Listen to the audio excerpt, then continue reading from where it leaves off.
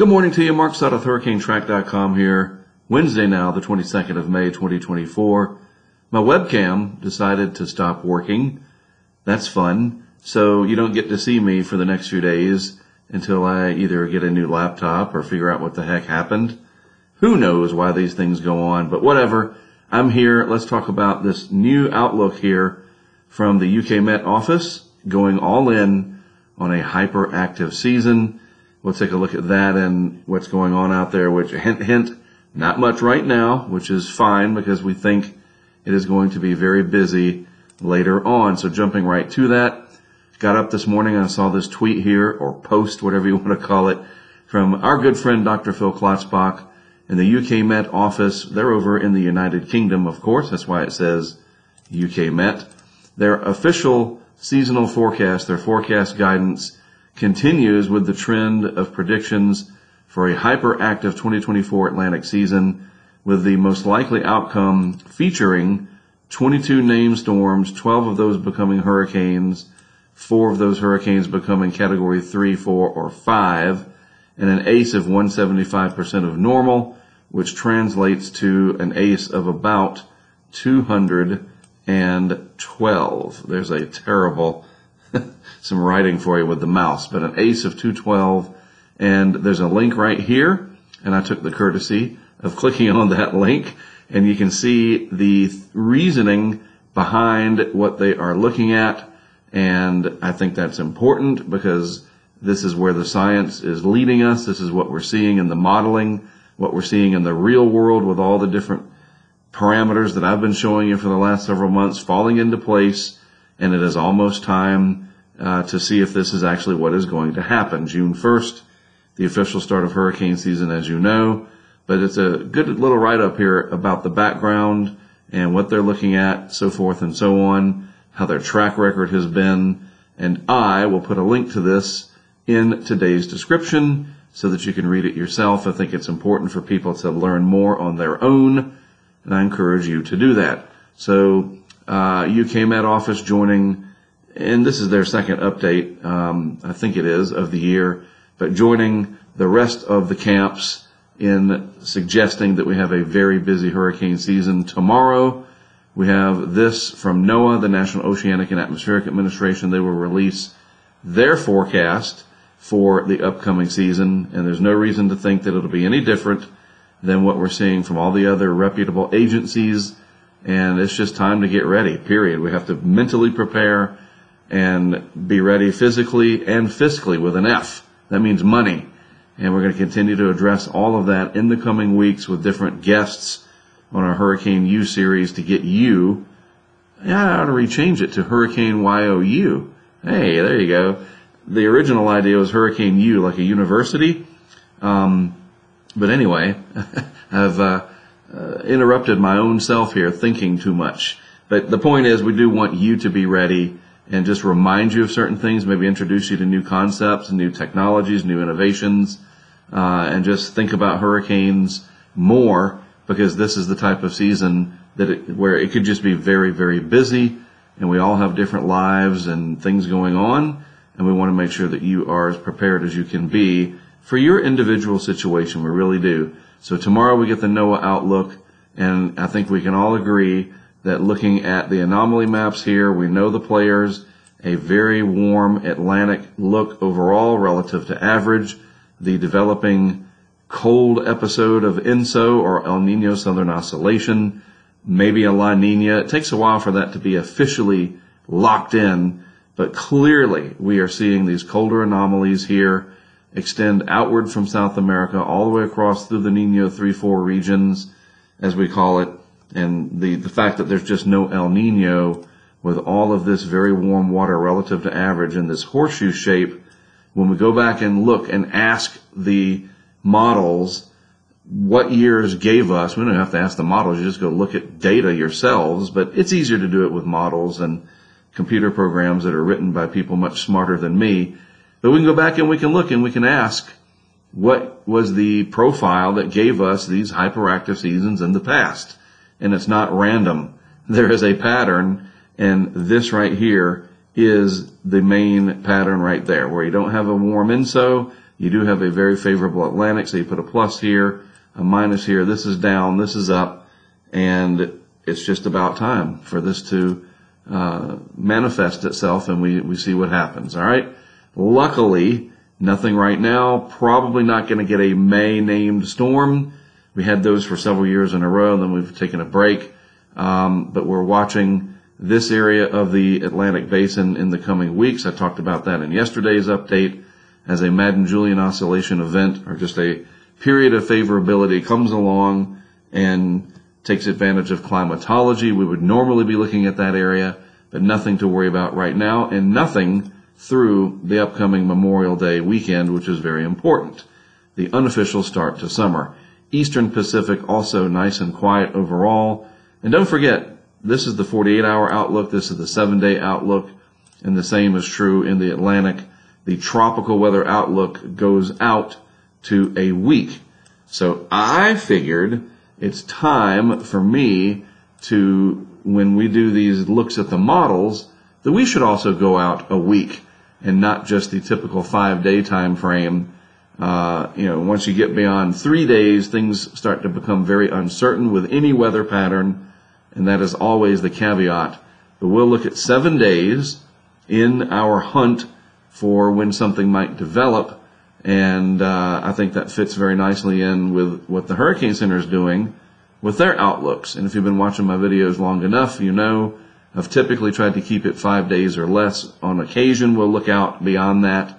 But this year, the official policy change here is going to be 7 days, because why not? And so to that end, we have our good friend at the ECMWF, and that's the European Center for Medium Range Forecasting. This is their deterministic operational model, the Euro for short, and we are looking at, let me highlight it in kind of a blue color, the 850 millibar height and cyclonic vorticity, and that's what I'm really looking for right there, the cyclonic vorticity in the atmosphere, and this is the lowest 5,000 feet, all right?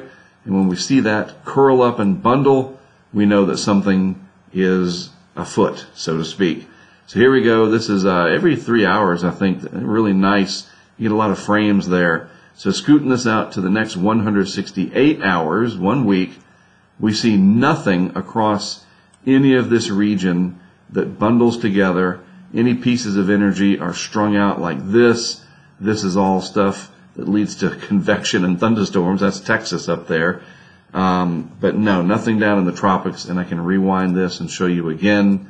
That's what we're looking for. We want to see, does anything come together? And at least here in the East Pac, nothing over the next week, and honestly the next 10 days. In the Atlantic Basin, starting off, there are pieces of energy out here, but look at this. It's nice and broad, covering a large area. It's not concentrated. This is just some shenanigans with the way the wind flow, geographic stuff coming off of Colombia, and the way it interacts down here with the Caribbean Sea. Sometimes these pieces of vorticity that kind of get flung out into the Caribbean do try to concentrate. Maybe they interact with a tropical wave coming west, and those get together and you can get something to develop, but that's not the case anytime soon. And as with the East Pac, as we scooch this out to 168 hours, a couple of features to watch, and you can see one right here, southeast of Jamaica. It even has sort of these arms on it, right? So a little bit of disturbed weather there over the next several hours. This is 15 hours out. And you know what I want to do? Let's go back over here. Kind of forgot to do this. We'll just go to satellite, and let's just take a look at what's happening down there. And yeah, we'll do this one here. True color's fine. So that what energy is down there? Well, there's a little bit right here. You can see that. I'll highlight it a little bit better for you. There is some energy down here, but again, it's kind of broad. But doesn't matter. There's still some rainfall with it, and that's going to impact portions of Haiti and maybe eastern Cuba, maybe parts of Jamaica. But you can see that. That's what's pretty neat about all this. In the modeling, that's what this looks like. You know, it almost looks like a little fish there, accidentally. But that's what it looks like in the Euro at the 5,000 foot level. And you can kind of track this and see what happens with it. And as we go forward, not much happens with it. It's rather diffuse overall. And that energy, though, and that's very important to point out. This is energy in the atmosphere. And so this cyclonic vorticity there's going to be rain under that in some cases. So it's not like there's nothing there, but tropically speaking, tropical cyclones bundle energy. That's not bundling at all. That is stretched out over a couple thousand miles or more. So no, that doesn't fit the bill of what we're looking for. Now later on down the road at about day 3, again, this is kind of what we start to look for, but it's, separated, not congealing. Nevertheless, that is what we start to look for in the tropics, the bundling of that heat energy, and it doesn't go on to do much. And as we approach the end of the month here, there's 168 hours right there, and we're at May 29th on this particular run of the Euro, and things will hopefully stay quiet as we approach the start of the season, because beyond that, the clock will start. All right? So I am doing this anonymous update, so to speak, where you can't see me. Stupid webcam, the integrated webcam. I guess I just have to buy a USB one. That should solve the problem. Anyway, we are tracking hail. It's my new project, and it's very difficult, that's for sure, but it is important. Hail causes a lot of damage on an annual basis, and it is the least talked about, I think. Flash flooding gets a lot of attention. The tornadoes certainly do, and what we saw yesterday in Iowa, horrifying. But we don't want to ignore these hydrometeorites, as we call them, because they have a big economic impact because of their kinetic energy. And it's really that simple. I'm using these big words, but it's true. You take these frozen ice balls or chunks or aggregates, and you slam them into man-made products, our people, places, and things, and you have loss of economic. The impact is significant. And we're just starting out. This is our first year, and to that end, we will be out here today. Our target area will be down here in Texas, and we can see why. If we look at the hail threat, pretty large area, you might be wondering, well, why not southwest Arkansas? Well, you got to read the discussion. And in the discussion in here, laid out very nicely, and some of it is technical, you find what you're looking for in terms of where to be.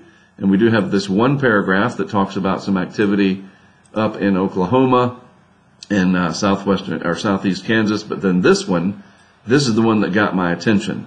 That additional thunderstorms coming out today, a few supercells are expected, but then right here, because of ones that remain discrete, where they're by themselves, well into maturity, pose a risk of large to giant hail. And we are equipped with that. I've got Greg Nordstrom with me, and we are equipped to handle that with our Toyota Tacoma and this massive hail guard that we've got on there. And hopefully tomorrow I can show you some pictures and video. I want to get this online so we can start driving, but that's what we're going for right in here, the large to giant hail. And our target area, again, is more likely going to be, if we put the cities on here, somewhere along the I-20 corridor. Abilene points east from there towards Dallas, and then eventually sinking south and east. That's our target area. There is a threat, of course, of tornadoes. It's not zero, which I wish they were, because I think we're all just about done with the tornadoes. So we'll have to be on the lookout for that. And that's Greg's responsibility. I'll put it all on him. All right? Usually I come on and I say goodbye in person, but again, the webcam is AWOL today. So what can you do?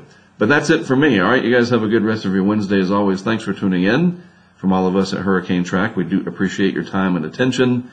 And don't forget, subscribe on YouTube so you know when we're doing stuff, and make sure the notifications are on. And when we go live, like we will later today around the noontime hour Central, we'll be live on YouTube amongst all the other chasers that do it. We do it too, except we're going for the big hail, and that could be a really interesting thing to watch. All right, so if you subscribe and do the notifications, you'll know.